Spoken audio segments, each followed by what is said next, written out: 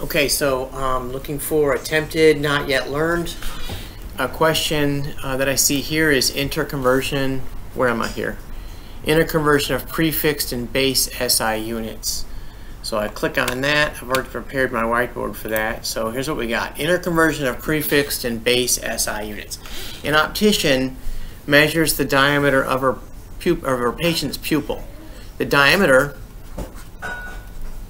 is 0.0041 meters. What is the diameter in millimeters? Okay, that's the question right there. Alright, so I gotta change my view here. What's the diameter in millimeters? Alright, so what I'm going to do is I'm going to look up, and you can't see it here, but there's a little, when you're doing these problems, there's a data sheet over here, and you click on that and it opens up. The very top one says SI prefixes. And so we know that little m means 10 to the minus 3. So in other words, 1 millimeter, watch this, is equal to 1 millimeter. Alright? You might want to pause the video and do that again. I don't know. I mean, it's these two things. Let me change colors here for a second. These two things mean the same thing. Okay? And of course 1 means the same as 1, and meters means the same as meters. So that's why this is true.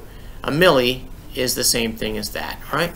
So that said, we now know how we can do our conversion. We need to bring millimeters in here, right? Because it's here.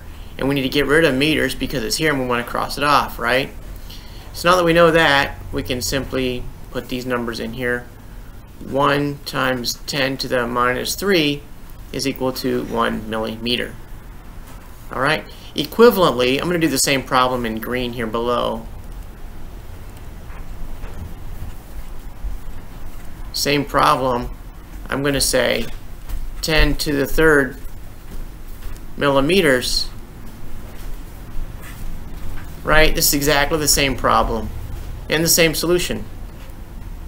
Alright, so it looks like what we're going to do is we're going to take this, I'm going to go back to my red up here, and we're going to move this because it's a big number, right? 10 to the 3, and or divided by a small number, it's going to give you a big number up here.